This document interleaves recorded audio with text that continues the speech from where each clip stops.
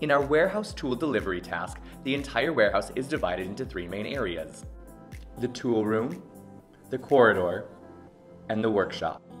The human's overall task is to build a small table in the workshop. The task requires three tools to be found and delivered in the correct order: the tape measure, the clamp, and the electric drill.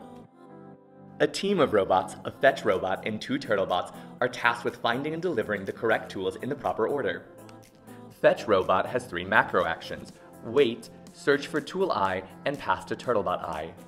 Fetch may observe which turtlebots are beside the table and the number of tools in the staging area.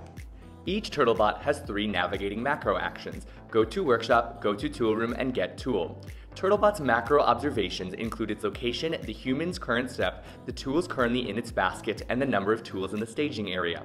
For turtlebots, staging area status is only observable from within the tool room, and the human status is only observable when at the workshop.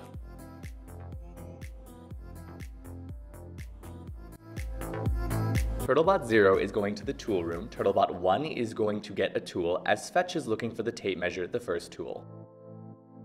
Fetch stages the tape measure to soon pass to Turtlebot 1. Fetch observes that Turtlebot 1 is next to the table, so it passes it the tape measure. Fetch observes that no Turtlebot is beside the table and ready, so it looks for the clamp, the second tool. Meanwhile, Turtlebot 1 is delivering the tape measure to the human.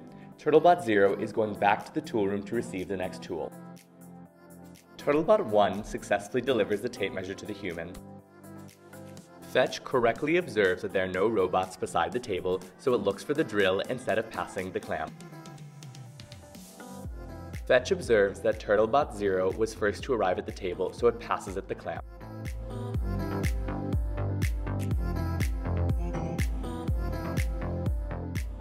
Fetch observes that Turtlebot 1 is now beside the table, so it passes it the drill.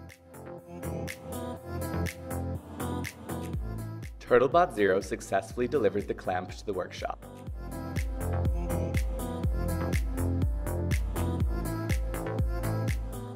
Turtlebot 1 delivers the drill. It now observes that the human has the necessary tool, so it will return to the starting position. Under the conditions of partial observability mentioned prior, Turtlebot 0 could not observe that the human is done, so it is still trying to get a tool.